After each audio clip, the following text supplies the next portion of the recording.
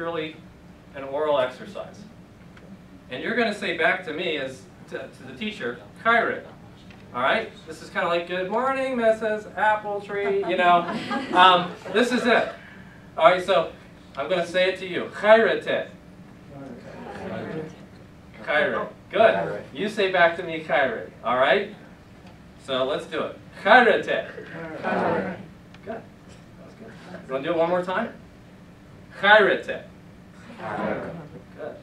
Now let's do the next one. This is going to be a little different. Now here's some vocab you don't have. So this is inductive. You're in another country. You dropped in the classroom. All right? And you're hearing these words, but fortunately there's a little translation in the middle.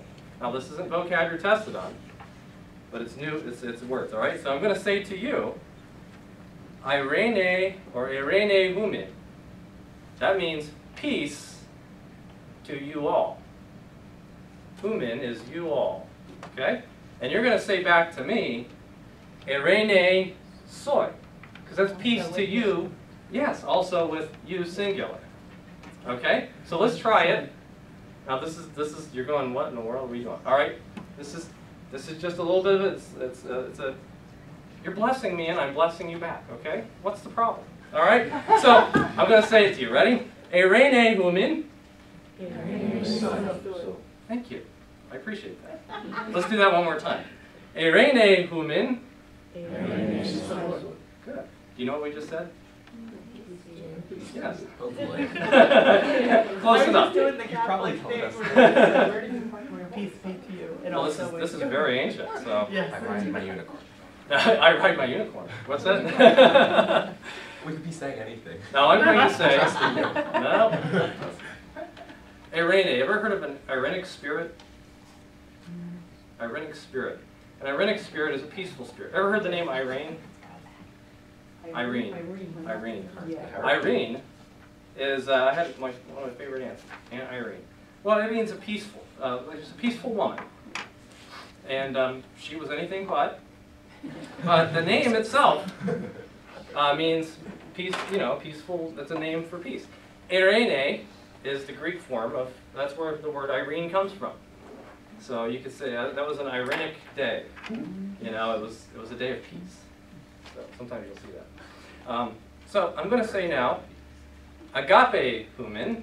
Now what do you think I just said? Love to you all, yes. And you are going to say back to me, agape soy. So let's do that. Agape humin. Agape soy. Thank you very much. It's a little soon. We're only on our second week, but I'll take it. All right, let's do the third one. Chara humin. Okay, we caught you by surprise. You're going to say chara soy. Okay, let's try that one more time. Chara humin. Good. And some of you are working on your allergies today. That's fine. Now let's start from the top, or let's rehearse this from the top, because we're already in the bulletin. We got to do this Sunday morning instead of a choir number. All right. So let's rehearse this. Now, if you believe that, all right. Let's start with Koine. Okay. So Koine. Don't leave me hanging. All right. That's like giving somebody 5 and they don't give it back, right? Like, come on, give me. Okay. You know. All right. So don't do that to me. Let's do it. All right. Koine. Irene humin. Agape humin. Chara humin. Thank you very much. So good. I think that was a nice little exercise, wasn't it? Makes you feel good inside, doesn't it? Oh, yeah. Danke. Yes. So we're gonna leave it at that for now. How are you doing? Good, very good. Good. I have an early report back on the results from your homework. This is like voting night. So far, you're winning. All right. Now look at this. Does that make sense? Yeah. Okay. Koine, she says, and all of the dwarves say back, Koine, except for him, right? There's one in every crowd. All right, so that'll be in your notes to help you remember this. At this point, I'd like to review with you a little bit the vocabulary. Is that all right? It's a good thing. Why is it a good thing? Because you're having a quiz, that's right. Are you thinking ahead? Eston. Is what? Is this, that's right. Eston is. Ain. Huh? Was. Okay, let's take a vote. Who says ain is in? Was. Nobody anymore. Who says ain is was? Was. Okay, good. Yeah. Was. Okay, now grapho. All right. I write. I write. Yeah, you're learning that some of the words we pick up, we're not going to be learning to do this, to do that. It's in Greek, it's easier just to say I and learn that form first. I write. Now, what name is this? Jesus. Jesus. Jesus. That's right. How do you say that? Jesus. It doesn't look like. Jesus. It's because it's a vowel and it's got the rough breathing. Try saying an iota and an eta together real fast. Yay. Yay. And it just kind of falls out on its own when you try to So say it's them. really different from. It's an unusual one. Now you got to remember that it's trying to move his name in from another language and all this sort of stuff. So it's different than most words you'll see. You don't see a whole lot of iota, etas jammed together like that. That's not one of our regular diphthongs. That's why it's not on your diphthong sheet. You know, of vowels jammed together. So, Jesus. But it's an important one to learn because it shows up a lot in the New Testament, believe it or not. Yeah, you believe it. Okay. Logos. Word. Word. Right. Right, the other thing. Yeah. So it's logos, not logos? You can say logos Okay. or logos. I was just wondering. You hear it all different ways. Okay. And there's rules to govern that, but Okay. I like to keep it standard. Arche. Beginning. Good. Beginning. Arche. Remember what archaeology is? It's like, yeah, you're trying to dig down to the beginning, right? Archaeology. So. Theos. God. What's a word that derives from theos? Theology, right? Good. Theocracy? Yes. Who said that? Right. End. That's end. Now they sound very similar, right? So that's almost a freebie. Almost. But if you don't learn your alphabet, you'll think that says Ev. And it's not a freebie then. So you only get freebies if you learn your alphabet right. Pros. With. Kai. And. Ian. Yeah, there's all. You notice there's all different ways to pronounce English too. So somebody's here. Which is it? And or and? You know? And. We just here from Jersey or Like which is it? Water or water? You know? water. Water. Okay. You can't burn it. Never mind. Water. Hutas. This. This. Yeah. Okay. That's a useful word, right? Okay. All right. At this point, I'd like to give you a quiz. Wasn't that it? No. Oh, Because I can. All right. Let's have a look at these Greek New Testaments while your quizzes are being graded. By my able teaching assistant there. We have I have a slightly different version of the Bible, Greek Bible, as far as the formatting, the binding, and things like that. I got this one a long time ago, but essentially it's the same. My older Greek students have these as well. These Bibles that you have, if you open them up to just plop them somewhere in the middle, like randomly open them, you will see several different things on the page. You'll see what looks like running text with a bunch of Greek letters, and you say, I learned those, but when you put them all together like that, my brain still turns into scrambled eggs. Well, that'll remedy itself as time goes on. But you see all that Greek text on the top, and then you see those lists on the bottom. You see that bottom column? These lists are, that's one of the best inventions in the history of printing Greek Bibles, I think, is to print these lists at the bottom so you're not constantly flipping back and forth to a lexicon or a dictionary to say, oh, what's that word mean? What's that word mean? What's that word mean? What's down there are words that appear less frequently in the Bible, so they're not ones you're going to learn in this class necessarily. So they're ones that, you say, I don't know that word, but there's a little note about it down here. So you can just go down and look, and there it is. It's taken care of. Or let's say that a word gets put through the blender a little bit, and so it comes out with a weird ending or something. Some of those words will show up in the bottom to help explain what happened to that word, why it shows up in a weird form like that. So this saves you the trouble of having to go constantly turn to a Greek-English dictionary all the time. That is so time-consuming. I've done that before. That's not where you want to be when you're trying to get something done or work through a passage. It's constantly flipping through several books at the same time.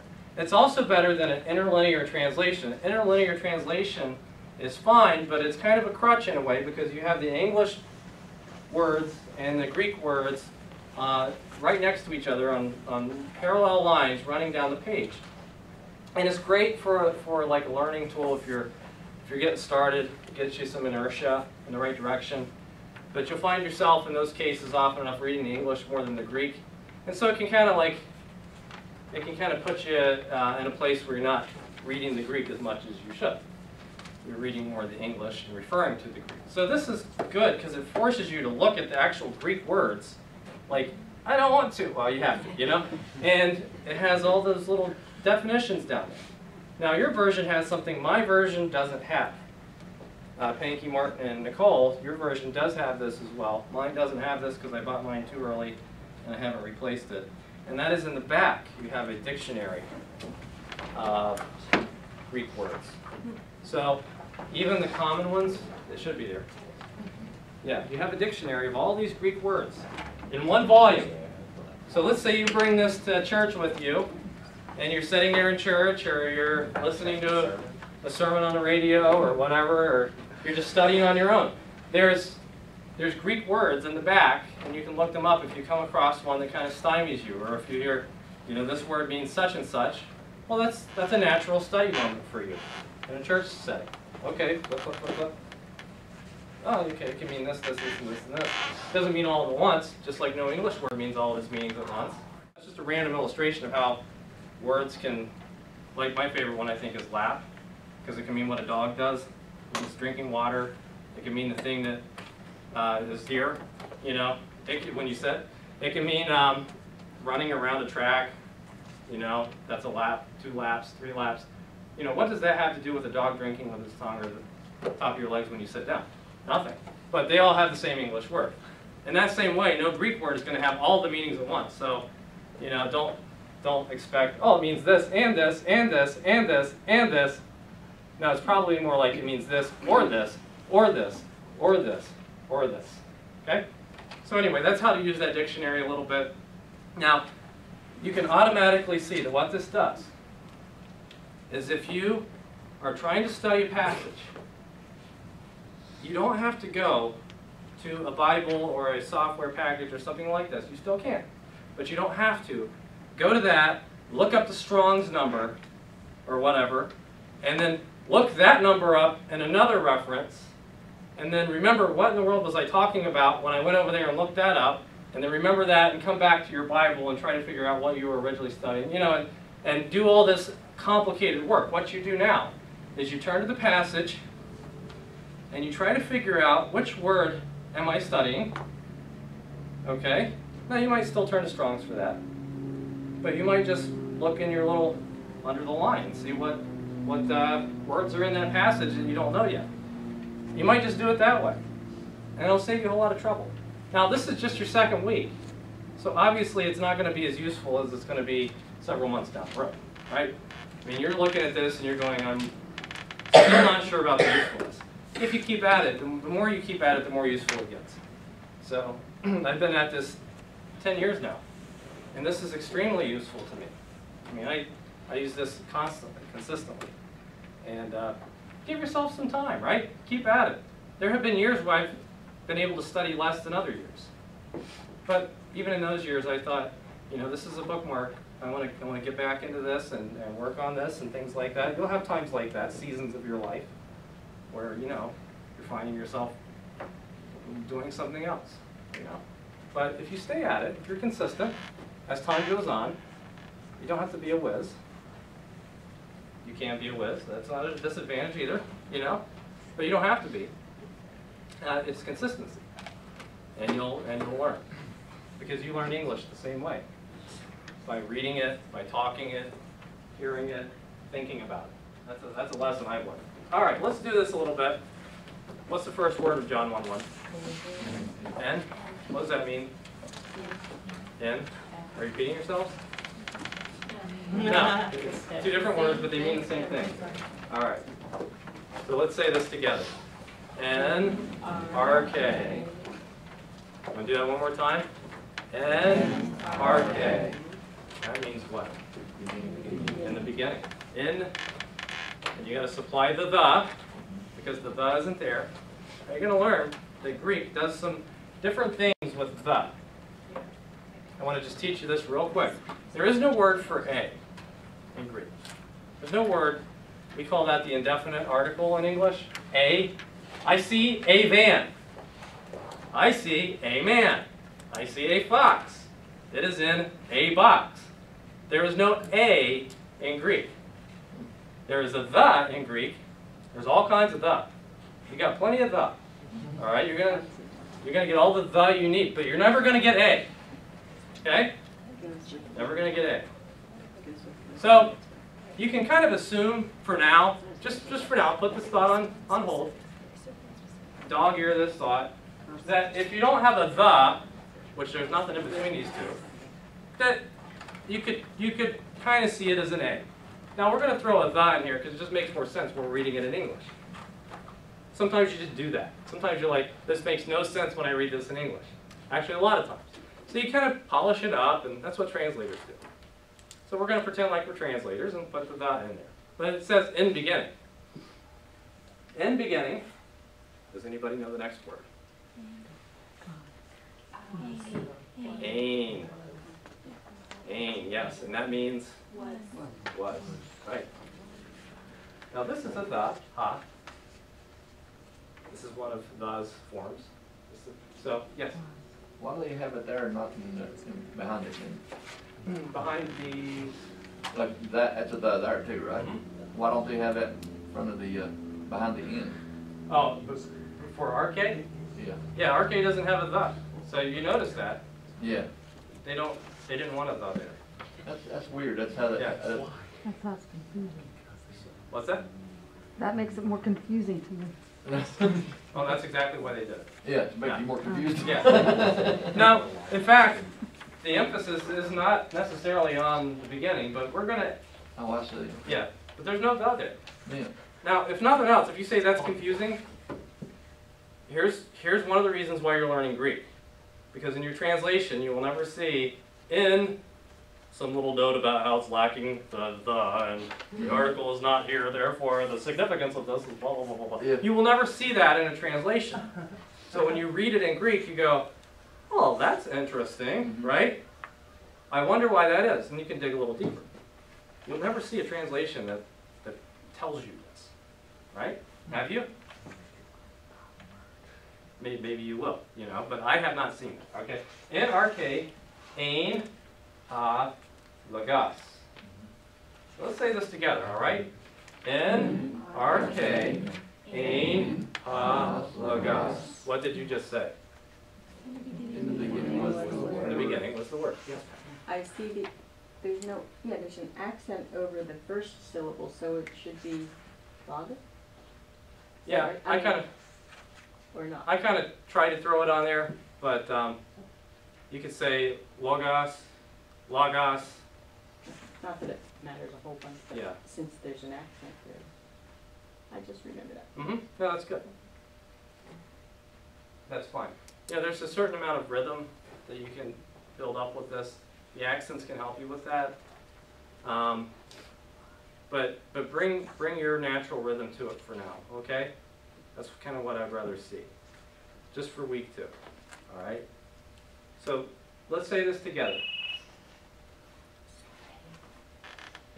Well, hold on. Just make sure we don't. We good? Okay. In, arche, ein, logos. Okay. What's the next word? Time. And, that's right. You just had a quiz on this. This is very repetitive, right? Is that okay? All right. Kai, logos. What's the next word after this? Ein, which means was, with, pros. So let's say this again. In, arche, ein, logos, kai, logos, ein, pros. Anybody remember? I didn't make you study this. If you do, it's bonus. Tom theon. Now don't worry about the ending of theon for now. It changes, but you can tell kind of what this is by looking at it, right? Looks a lot like God, doesn't it? Looks like theos with a different letter on the end, right? Now don't say theos. I will quit on the spot. I promise. I will. I'll get so discouraged. Yes. No. The way they have the different endings, is that kind of like how, depending on what we're doing in English, we add like an S or different things to the end, and because they kind of have compound, like the letters make multiple sounds, that's why the ending changes? Well, it's more like the difference between who and whom. Okay. You know, it's like Okay. why, Yeah, why. right? Okay. But that's why. Okay. We do that with lots of different words, and you don't even notice it. But that's exactly what this is. Okay. So you're going to get that here pretty soon, a little bit of that. But yeah, that's theos with a different ending on it. Don't worry about that for now. Kai, let's say this together. Kai theos ein logos. Somebody want to say that? What that could be translated as in English? Or you could flip it around and say the word was God.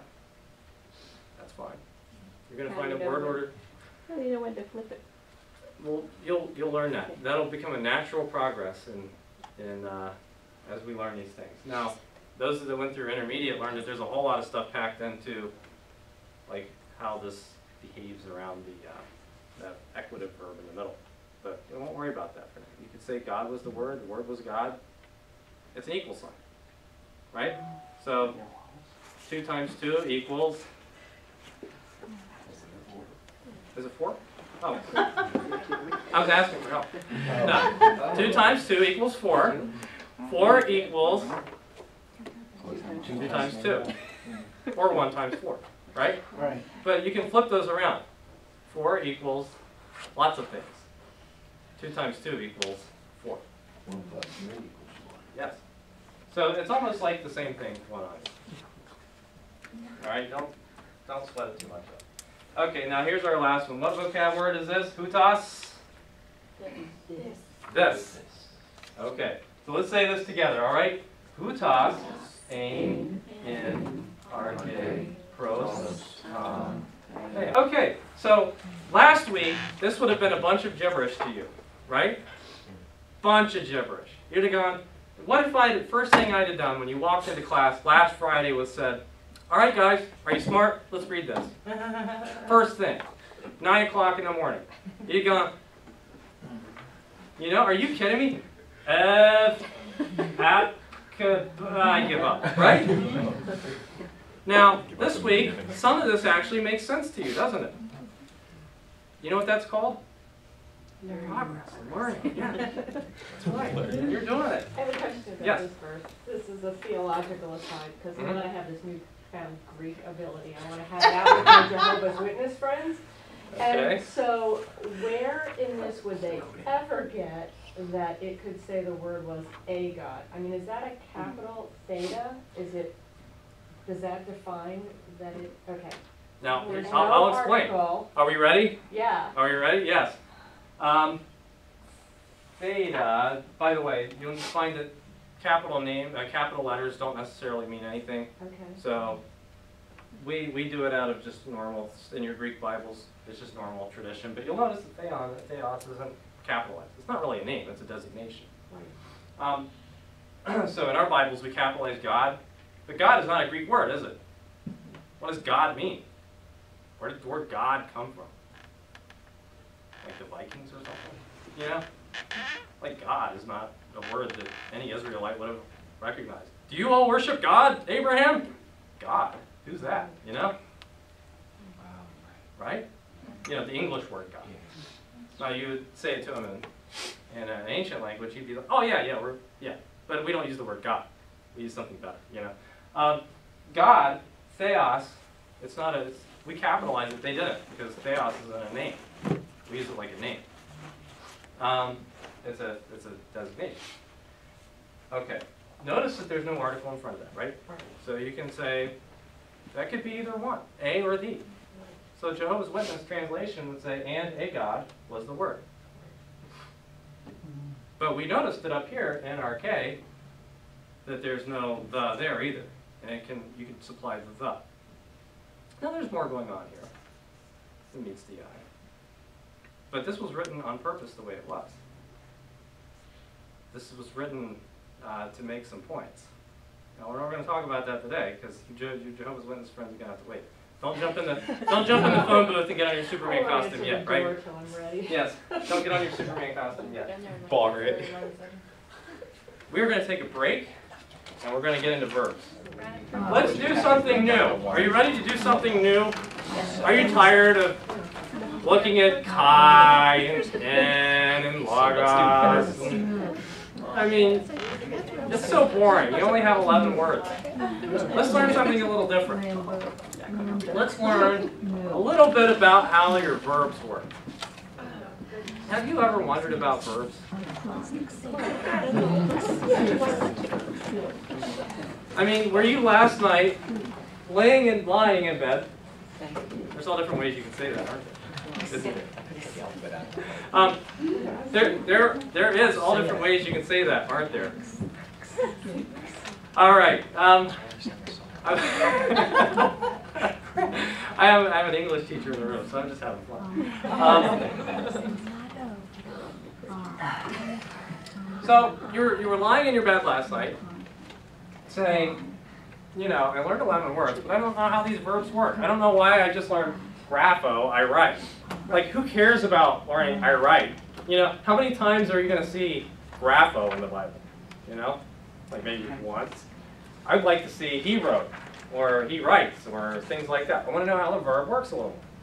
And so today you woke up, and you came in here, and your dream came true, because I am going to teach you a little bit about how the verb works. Woo! So you see how that works? Now, Greek verbs start with what we want to call a stem. And I'm going to write this on the board so it's bigger. This will be more for your notes. So we learned the word grapho. And some of you are saying, you know, gepath, right? No. Okay, so we learned graph, right? Graph. And we put an O on the end, and that's why it's graph.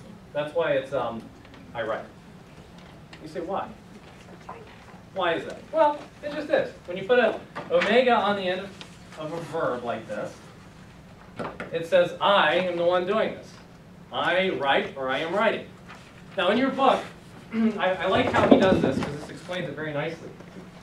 He has, you'll see this in your reading this week, a sort of a nomenclature, a way of explaining things with 3 dots or a line. Now the 3 dots is I am doing, and the line it's representing repeated action or repeatedly doing something. And the line represents continuous, like I'm doing or I do. I'm doing, I do. I think that's, I think I got that right.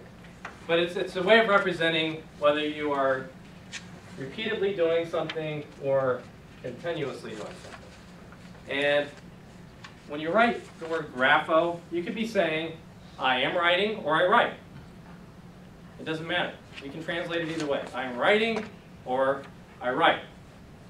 Either way is fine. I am continuously writing or writing is what I do. It makes no difference. It's the same for any of these Greek verbs we're going to look at today.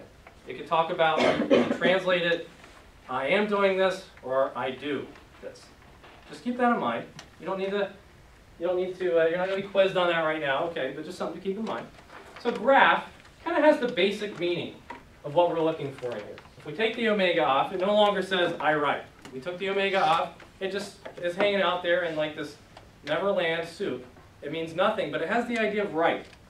It's like a weird dream about writing, where nobody's really writing and nothing is being written, but there's something about writing going on in there. It's just, it means nothing, but it has the idea of writing attached to it. But nobody's doing writing, nothing's being written, but that's the basic idea. Okay? We haven't turned it into an actual grammar word yet, because we haven't added any grammar endings or beginnings to it. It's just out there. Okay, this is a spooky thing. Yes? For those of us who like to nail it down, is it an infinitive? Is it, it's just a base? There are It's a no stem. infinitives Just a in base. Greek? Yep. It's not even infinitive. It's not, Well, no. You'll get your infinitives in. This is, I'm telling you, Pat, this is for you. This is spooky. This isn't it? It doesn't have anything. It's just a stem. Yes? I mean it's I'm afraid. so it's this disembodied, you know, let's do something with this. All right, this is too much for our English teacher. We got to do something to this. We got to grammaticalize this. Yes. Okay, along the lines of the English teacher. Uh-huh. Okay, so this is like a spooky non-verb, but is it even the form of a noun in this? Like No. it's the writings of Paul. This is No, not the no, writings. it's not a noun. It's not nothing. It's not a verb. It's not nothing. Start matter. oh, Yes, it's- boy. You will never run across anything like this in the Greek Bible. Is this a Right. derivative Then why is it of not where the in thought simple? comes from? It's kind of like where the thought derives from. Now you can take this stem, all right? Scared. This is kind of off topic of what I wanted to talk about, but you're such an inquisitive group. Yes. If you're not inquisitive, just kind of like dial your brain back for a second. Just think about fall coming. All right, time out for you people. But if you're inquisitive, what can happen is you can take this stem and make a lot of things out of it. You know, you can take it and put certain endings on it and make verbs. So let's make verbs out of it. And then you can take certain endings and make it into noun. And you can take it and even make adjectives. So these stems are very multi-purpose. You can do lots of things with them. So in the verbs, you can make participles, PTCPS, participles. That's how I'm reading participles. Participles and infinitives, and you can make all sorts of things with that. You can make infinitives. Yes. See, in English, we're used to learning verbs by saying, this means to write. Right. That's an infinitive. To write. To learn. To walk. To. You don't do that in Greek. That's just something we do in English. So that's a pattern we've learned in learning grammar in English. So graph, we're going to make verbs out of it today. We're going to make present active verbs that are going on right now. These are present active indicative is what the grammatical term is for them. But they're things that are happening right now. You're doing them, I'm doing them, he's doing them, she's doing them, they're doing them, and so forth. All right, so we're going to learn how to turn graph into words that we are all doing. So what's I write? Omega. Omega on there. Right. That was a vocab word, right? Grapho. So what do you think that means? I do something, right? If you put omega on the end of one of our disembodied verbs, then it turns it into I and the one doing it. Now, don't worry if you're not getting it right now. We're just stay with me, okay? Stay with me. Now, let's say that I want to say to one of you, you are writing, because I see that you're doing that right now. You're writing down what I'm writing. So, I want to say, you're writing what grapho, what I write. You're writing what grapho. I would say to you, graphics. You are writing. Now don't worry about this yet. I have it all in your notes. I would say to you this. Graph. And then I put the ending on it. Recognize this? Still doesn't mean anything yet, right? Just a graph. It's like the idea of writing. Doesn't mean anything. You are writing. Graph. Ace.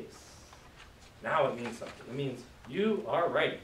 This is what we call the second person singular. We'll worry about that kind of stuff later. This is first person. Or first person account. And how do you pronounce graphe? Graphe? Graphes. Didn't hear the S. So if you're worried about this diphthong here, because we're still learning how these things work together. Graph, when you put that and it together, you can't help but say a, right? It just happens. So graphes. Even if you try to run them together, I mean, just try. If you don't believe me, try. Okay. It just happens, right? Okay. Now, this means I am writing, and this means you are writing, or you write.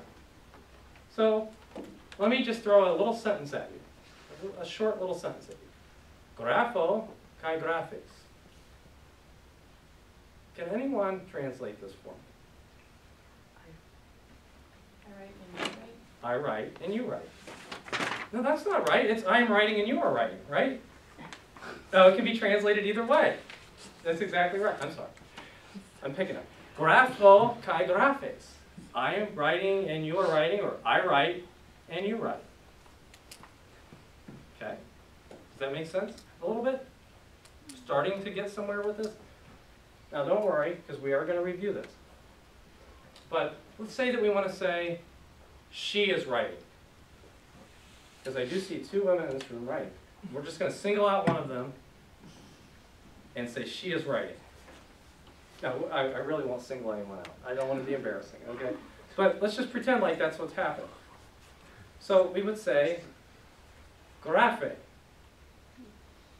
So let's write it down. Graphic. It's almost like you just took the S and knocked it off. Graphic. And this is how you would say, she is writing. She writes. He is writing. If you go to the zoo and by some miracle you see an orangutan writing, this is how you would say it is writing. Graphic. Did we just get called orangutan? No. You're going to hear the whole sentence. We'll play it back later. Grapho, graphes, graphe. He, she, or it is writing. So now you can kind of see that what matters when you're saying who is doing the action is this little ending on it, right? For some of you, if this doesn't work, then it might be helpful to look at some English examples. But real quick, I put in your notes the full set of endings here, because there's 3 for the plurals. There's 3 for the singulars. But what about when you get people into groups? Like if we want to say, we're sitting at this table, you know, Jay and Eric and David and myself are sitting here and we're all writing. We wouldn't say, I am writing. Because whoever says that is leaving everyone else out, aren't they? Yeah, it's just rude. So you do have to have more grammar to not be rude. So you say, we are writing. Graphomen. Graphomen. We are writing. And that's this ending right here is omen. And that works with any verb you might tack onto the beginning of this. These endings work with any ending. Ete, if I single out a table and say, you all are writing. I wouldn't want to say you. Now in English, we don't do you, plural, and you, singular. Down south, they do. They say you and y'all. That's right. Y'all. And in Pittsburgh, Now, it's in- yins. Yeah, yuns. In Pittsburgh is yuns, and I do here in the city. When I go to a diner, I'll hear yous. These guys. Yeah, yous guys, right? So there are plurals, but that's just because English has a deficiency in it. And so people are trying to compensate for that with various regional ways of, saying plural you. Back in the old days, it was ye. Read the King James Version? Ye. Why did we get rid of that? It was so useful. Now we have y'all and yins and yis. And, that's where this comes from. It's because we got rid of all y'all. There you go. So ete is that. Ete is when you all are doing something. Now this is what's interesting, is when you read the New Testament, like you're reading Paul's letters and you're reading something that sounds like he's talking to like an individual, sometimes he's giving community instruction. And that's actually an important distinction to notice when he's talking to you singular or you plural. You all do this, And it starts to go, oh, that's how he wants everybody to do for one another, that kind of thing. And then finally, the last one is usi. Usi. That's kind of a weird one, isn't it? Usi. But you'll get used to it. So let's see what happens. Let's imagine here that we have an English word. Now, get out your notes, because this is going to help you. Turn in your notes to the page that has the endings on it. So I want you to work with me. Let's work together to build. Let's build some grammar together, okay? Let's take the English word drop. What does drop mean in English? Let it fall. Okay, so we understand the English word drop, don't we? If I have something in my hand and I let go of it, it will drop. All right, so we have an English word we're working with. Everybody's fine with this English word, I think. Now, look at your endings. And let's say that, let's pretend for a minute that drop went to the wonderful land of Greek, okay? And it's visiting. We want to make it into a word that we make into, that we use Greek grammar with, okay? He's visiting and he wants to fit in with all the Greek words. Even though he's an English word, he wants to fit in. He's a tourist. He doesn't like to be a tourist. Let's make him into a Greek word and put Greek endings on him, okay? So let's say I drop. Not I drop, the kind of things you put in your eyes. But I am dropping something. Christian. Put an omega at the end? Put an omega at the end. So let's say dropo. Okay? Now, dropo. I'm dropping. Let's say you singular, one of you is dropping something. How would I say that? Drop base. That's right. I'm not even going to put the dash on this one, so he doesn't feel self-conscious. All right? Drop base. But this is going to confuse you, isn't it? To see the P, you're going to think that's a row. You're so well trained. No? Okay. You can underline it. That's not That's okay, so drop base. Now how would I say he, she is dropping? Dropping? Dropping? Okay. Now we haven't done the, sorry. My phone just goes off and off and off and off. All right. Let's do some plurals. Okay, these are all singulars, these are individuals. Let's do some plurals. How would we say we are dropping? Drop on. Drop on. Can we say that? We'll throw the emphasis in the beginning a little bit. Drop them in. Can we say that? Drop them in. Now that's not a yeah. How do you pronounce that one? I'm sorry. Omen. Omen? Yeah, you don't want to close it all the way like an omega. Omen. Okay. Because that actually means something different. We'll find. But almond. So just kind of like the nut, Not really, but it almost sounds like it. Drop them in. We are dropping. Okay. Drop. What would be our next one? Ete. Ete. Yes. Drop ete. So you all are dropping. And then finally, drop. We'll see. Weird sounding, isn't it? Don't get used to that. So you see that these endings here, oops, whoa, let's do this again. Actually, let's use a different marker. That's even better. All right, you see that these endings do a lot of stuff, don't they? They take that word, that idea that's just hanging out of nowhere, and they turn it into a grammatical term that actually means something. And we could do this with the word sleep. You know, I've got examples in here in case you're just not getting it.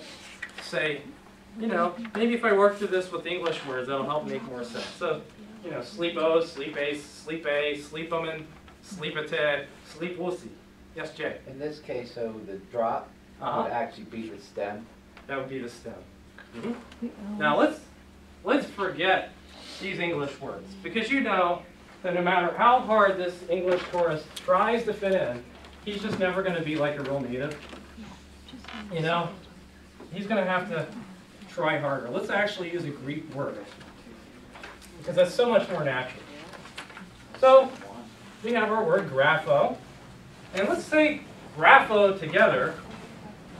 Let's just run down the list of this paradigm, is what you'd call it, this chart, and practice hearing the sounds coming out of our mouths when we use different grammatical terms. So let's start here. Grapho, graphes,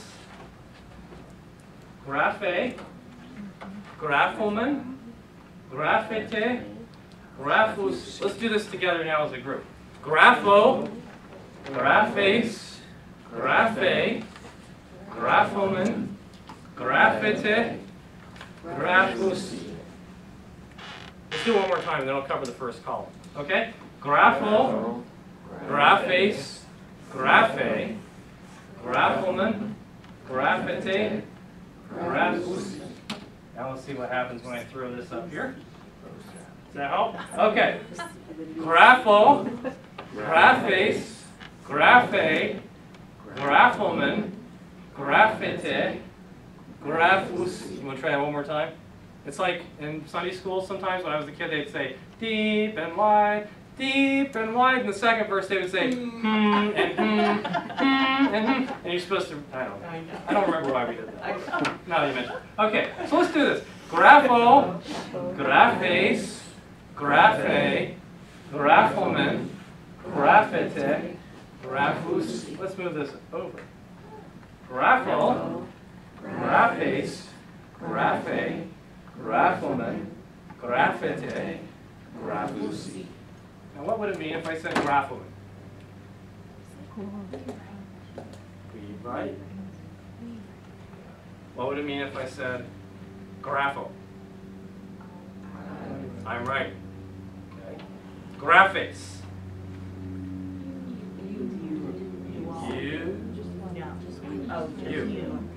You. Okay. Graphite. Y'all. That's right. Graphite. Y'all. That's good. Now, I said you can do this with so many different verbs. We're going to kind of emphasize this fact that those endings don't just go with grapho. They don't go with those drop or sleep, you know, obviously. They go with any kind of Greek verb you might want to throw them onto. So let's we already quizzed that. Let's take this. Lego. Now you think you know what a Lego is, right? Lego is actually, how you say, I said. Lego. So Jesus says to him, is Yesu, and then he says, not Lego, not leges, lege, yes. So Jesus lege, and then to him, alto. So, I said. Now how would we, now this is going to tax you a little bit. You're going to have to make your mind work. Now, we're up on the finish line of today. So, you know how it is when you're running a sprint? No, we don't, do we? You know how it is when you're watching people run sprints? They they kind of like speed up at the end when you're watching the Olympics. Okay, let's try to do that. Let's try to have that mindset, all right? So let's tax our minds a little bit because we see the finish line. Lego, let's say that we are saying. How would we say? We are saying. We speak, we are speaking. Legomen? Legomen, yes. So let's all say that together. Legomen. Let's say it again. Legomen. And it's true. Right? Think about it. Yes? So the stem is Lego? Mhm.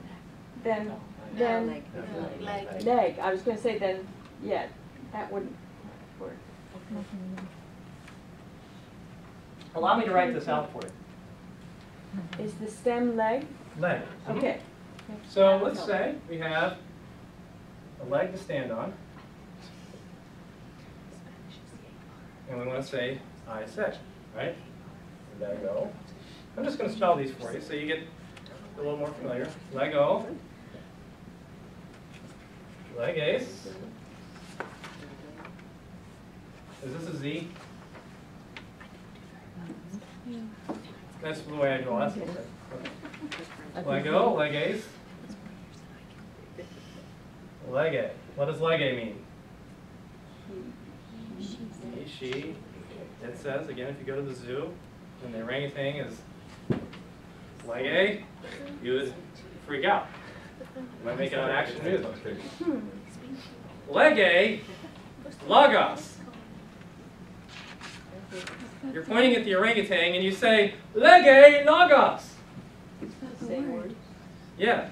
He says a word, right? Okay. I mean, imagine that something happens in your life where you have to use Greek.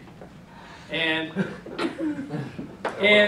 you know, you're going to be remembering these examples I gave you, and you're going to be, why did I not pay attention to them? There's a talking orangutan, and I don't know how to tell these people. Lego men. What would that be? We are saying. We did that, right? We all said it together, and it was true. Legomen, legete, and finally, legos. They are speaking. Now, obviously, when you get in a different context, you're reading through the Bible. If there's two people talking to each other, back and forth, you're going to see an awful lot of this, right here, right? And he said to him, and he said to them, or said to him, or she said to him. He said, she said, he said, he said, he said, he said, she said, he said. You're not going to get a whole lot of these other things. There's two people just talking to each other. Unless they're talking in unison, you know. And if they're talking in unison, then it's they said, right? But in most contexts, you're going to find that it nails itself down to one particular spot and stays there. So if it's somebody giving a monologue, I say to you, and I'm speaking to you, and I say to you, and I'm speaking. For the length of that monologue, it's going to be in first person, you know? So you're going to have a lot of first person verbs. They're going to end with omegas. That's just the way context works. If it's a he's talking to another he, then it's going to be like this. Lege to him, and lege to him. Lege backs to him, you know? It's just going to... So you're not going to see all of these usually in like one context. That would be weird. It doesn't work that way in English either, you know? He said to him, and then they said, and it's like, where did they come from? You know? It's like you got to have context for that. So that's just how this works. So Lego, we did Lego. Now you know how when you see legete, you kind of know what that means a little bit. You can say leg. What does leg mean? It's the idea of saying, and there's an ending on it, and that ending is ete, and I remember ete is on the second column. That means it's plural, and it's you all, you know. And so you're gonna have to be right there for now. It's just, I've often said it's like a decoder ring for now, and you gotta like move your decoder ring around and decode this as you go. After a while, it's not that bad because you remember where everything is. There's only 6 things to remember. 6 things to remember right now. But learn these cold. And one of the good ways to do them is to go down the road, or wherever you are, whatever you happen to be doing, some mindless task. You know, if you work in a factory or something like that, you know, just Say this to yourself. Lego, legace, legay, legomen, legete, legusi. It's got a rhythm to it, doesn't it? It's almost fun to say. You could put a skip in your step. But it, like, let's just say you're down today because the leaves, you see a leaf turning and you know they're going to fall off the tree. Well, say this little thing to yourself and it'll help pick you up. Lego, legace, legay, legomen, legete, legusi, right? And you just feel better already.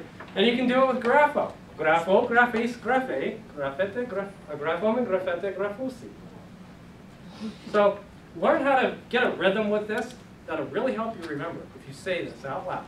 One of the best ways to learn is to look at it and say it out loud.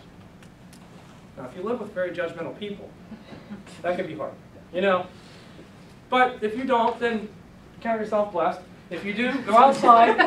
Go outside where they can't hear you, and maybe even like have a little statement prepared. I'm not crazy. I'm practicing Greek, and they will understand. This is important. So get this down. Lego, legace, legay, legomen, legete, legusi.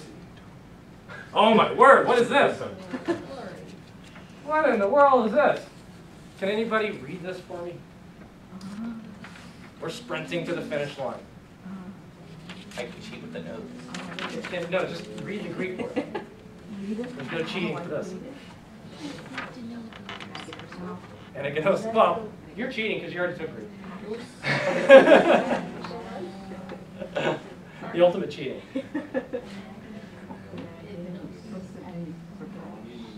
Ava Yevos Qua. Am I close? No. No? That's not Ava Yevos Qua? Anna Genosko. Anna Genosko. Yes. No, Anna Genosko. oh, with the O at the end Yeah. of it, but that's, why do we, What's that? nothing. You wonder why we don't learn infinitives? We should have it at, we should get the stem. This is just standard Greek grammatical form. Yeah, This we're is just how looking for the stem. My problem is when I don't, you say there's a Yes. stem, but we're saying it first person, that's. You'll have to get used to it. I had to as well. This has been a standard way of learning Greek since like the 1600s. Hate to tell you. Teach them to. So when they build that time machine, Anna Genosko. Anna Genosko. Break it up into bite sizes, right? You don't eat the whole steak in one bite. Break it up into bite sizes. And when you turn into a big man, Harry can eat a whole steak in one bite. You know, keep growing and learning. Anna Genosko. Anna Genosko. This means I read. Wow. It's a big word, isn't it? You want to hear something funny about this word? Is that it's a compound word. I might as well. You're here for little tidbits that aren't in the curriculum, right? Yes. If you weren't, you'd read a book. So you might as well just enjoy some of the things we do when we're in lecture. So, Anna Genosko is a compound word. It's made up of Anna and Genosko. Oh, I know what it means. Yeah? Not knowing. Well, not quite, but Not you knowing. have this right. I know. Nothing? Genosko means I know. And Anna is actually a preposition. It means up. Now you might say, why? You often hear compound words. Like people will sometimes talk about Greek. And they'll say, this is a compound word. And, you know, I've heard one example. This comes from under rower. It means he's the lowest rower on the Roman rowing garrison, you know, or whatever. And this compound word gets linked together, and then like this whole big meaning comes out of it. And it's simply fanciful. It's just more fun than it is true, as many things in life are, right? More fun than true. Anna Genosko means I read. It doesn't mean I understand up or I know up, even though when you separate the compound word, it does mean that. When you separate the compound word. But I would say to you, this is a classic example. What about the word understand? You know, the Americans had this word, understand. And when they really wanted to understand something, they would go out under a tree. And they would think really hard. And as they were standing under a tree, they would begin to understand. And that's where the Americans would figure things out, by standing under things. Now, that's not true, is it? Why do we do that to the Greeks all the time? So, anaginosko means I read. So let's forget for now that it's a compound word, but it is useful to know this for one reason right now, and one reason only. And that is, this is another vocab word, gnosko. It means I know. I know. You ever wonder where our word knowledge comes from, by the way? Let's do this. You ever wonder why there's an N in knowledge?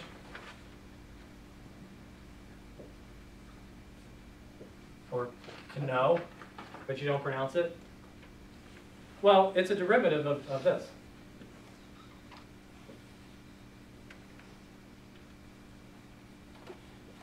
Isn't that weird?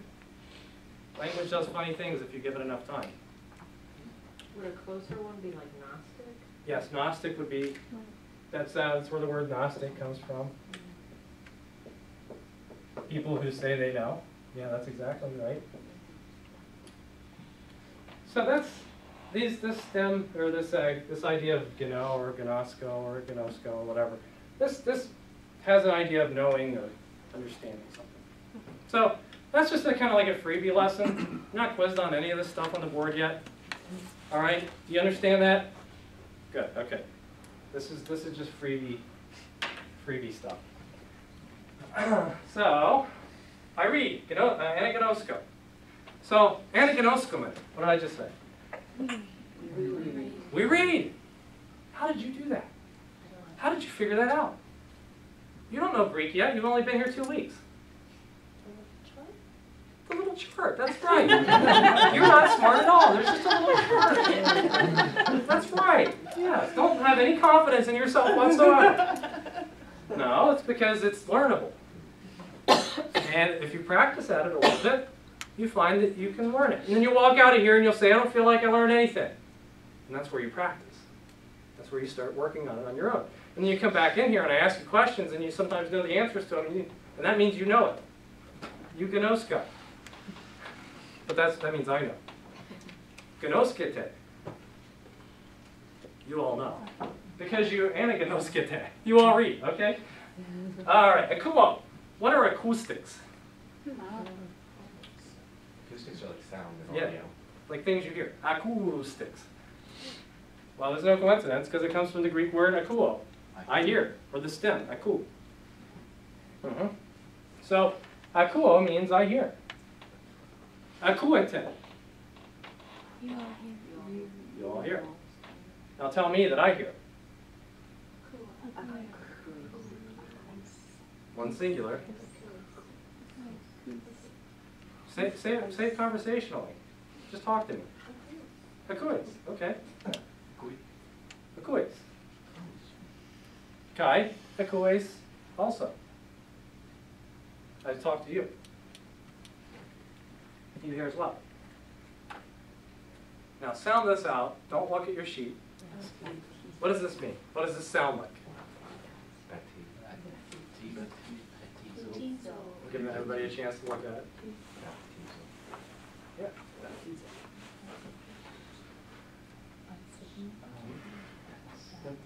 Baptizo.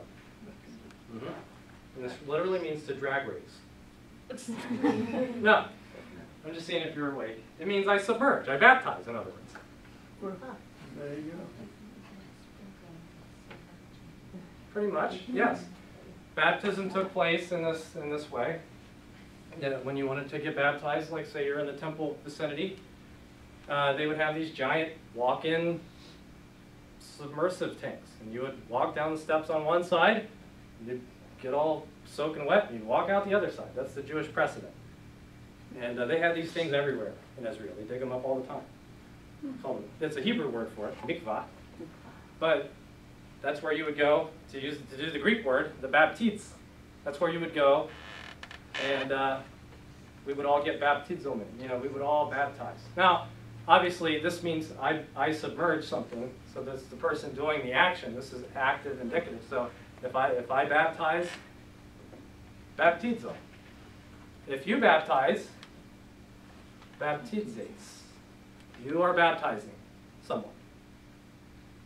Now, if we all gang up on a guy and we baptize him, which is what God has called us to do, right?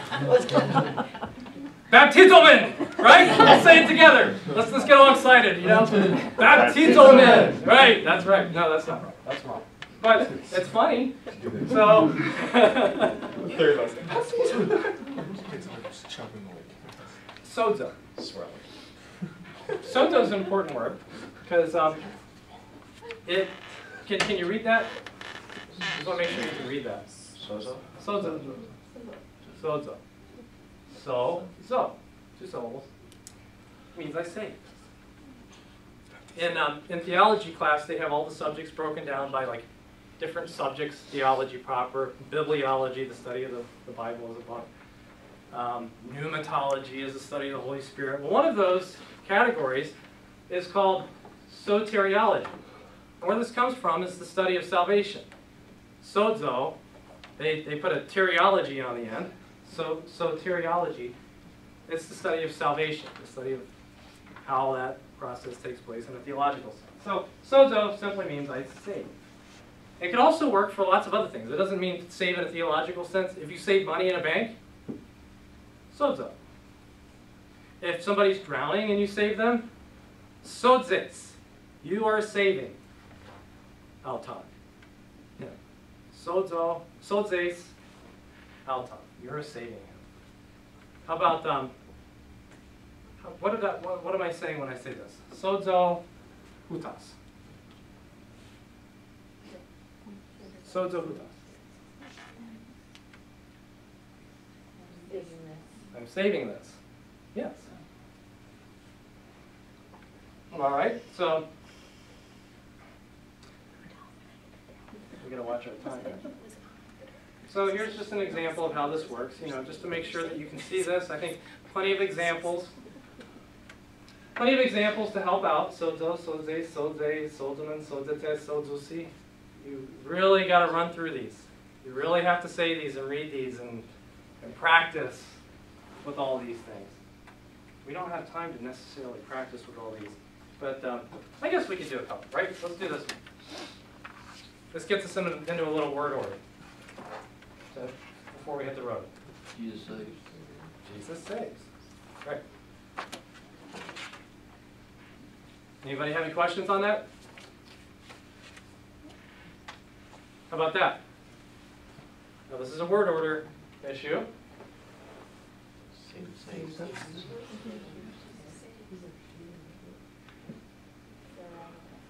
The orangutan.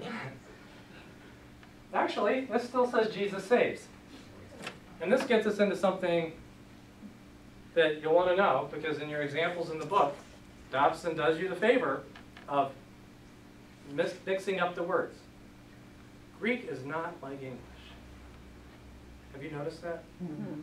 One of the ways it's not like English is that the word order doesn't have to be in any particular word like we have in English. You know, when you and I say something, if I don't have it in the right order, then I sound like Yoda, or or somebody who just doesn't know what I'm talking about, you know? So I have to say things in English in a certain order. He saved him, you know? But really, I could say him saved he, and you could probably figure that one out. Now, some words are a little different, though, because him and he, we actually do things with them in English to distinguish them apart. You know, he is the third person singular subject of a guy, and him is like the object, and we know that. So I can go him saved he, you know. But I can't say dog saved cat, or cat saved dog. Those are two different things, right? Dog saved cat, cat saved dog. Two different things. And that's never going to happen, right? Because you recognize that dog is never going to save cat. He's going to eat him, you know. But those flip around. Now here, this is still the subject of the sentence, Jesus. And this is where you're going to get interested in learning, how do I tell the subject from the other thing? You know, how do I know? Is there some kind of an ending I could put on it, maybe, to tell me the difference? I'm not going to tell you now. I want you to worry about this. Okay? Yeah, so I just want you to be all upset about this all week. But this means Jesus saves, and this means Jesus saves. Saves Jesus. He saves Jesus. What does this mean? Legum and logon. Now you're like, I don't know what anything means anymore. I can't remember my name. Okay? Legum and logon. We say the word. We say a word. Now, you see what I did here? Logos, I put a different ending on it. Uh-oh. Maybe that's one of those endings that tells you the difference. I'm not going to tell you what those endings are yet. But that is one of those endings that tells you the difference. I'm saying a word. Now what is this? Logon, legament. What do you think this is? Same as the sentence. Actually, this isn't I am saying. This is we are saying. Legament, sorry. Legament, logon. Yes, it means the same thing. Logon, legament. A word we are saying.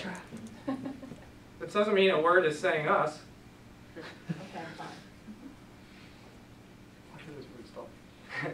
So if you could try, but it's not right. Akuete logon. Ete. Y'all speak a word. That's right. Very good. Or here. Sorry, here. Yeah. You said it so I convincingly. did know it was here. Sometimes when I say yeah, I don't mean it. Like, it's No, it's- here. It's just kicking. You got the right idea, but the wrong No, I verb. knew it was here. I just. here. Said the wrong thing. You all are hearing a word. Logon akuete. What do you think this means? Y'all. A word you all are hearing. Doesn't mean a word is hearing you. It means you are hearing a word. I have a question. You might have said this earlier, or you might be waiting until some later point, but is there a way to tell the difference between we say words and we are saying words? I mean, I know you're doing the dots and the lines, or is it all the same in Greek? It's the same in Greek. We are saying or we say. Okay. And other languages are like that too. Yeah, English is not even. It's not an easy language to learn. Look how hard it is for babies. It takes them years. So that just tells you something.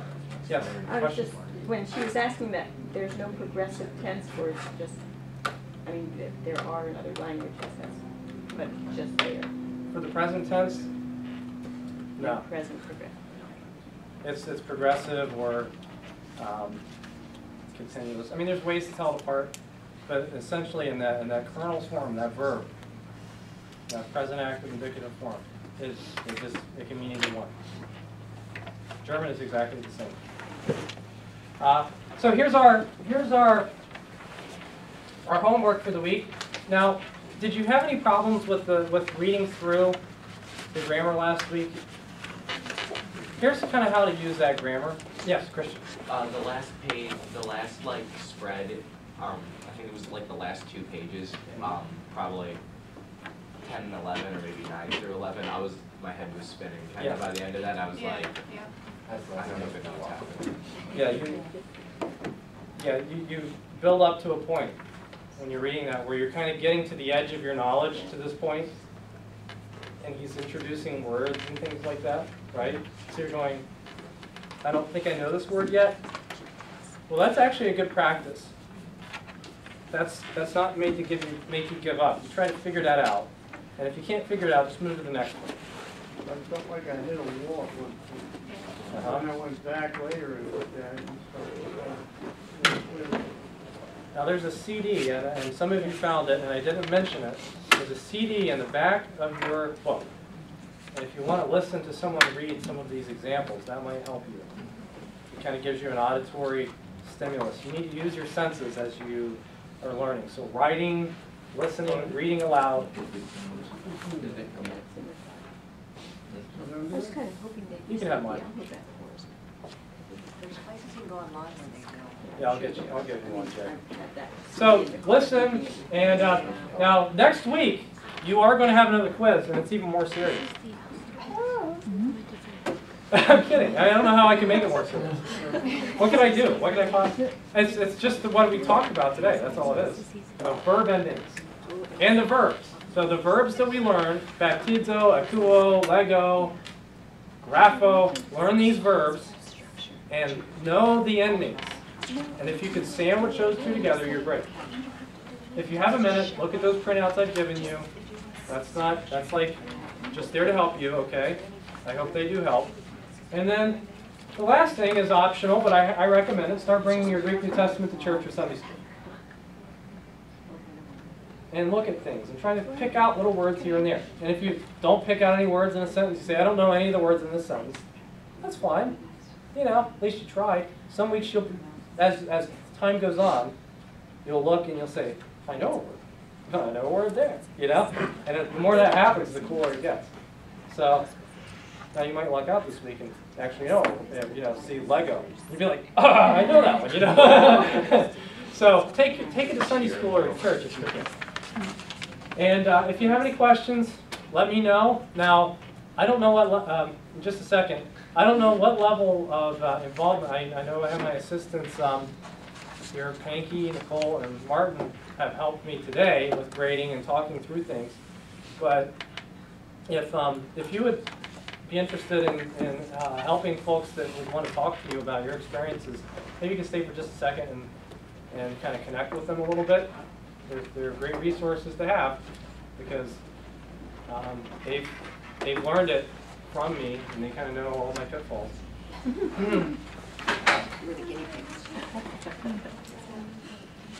Okay. If anybody wants an alternate alphabet sheet. Okay. Yes, the no worksheets. Is that your question?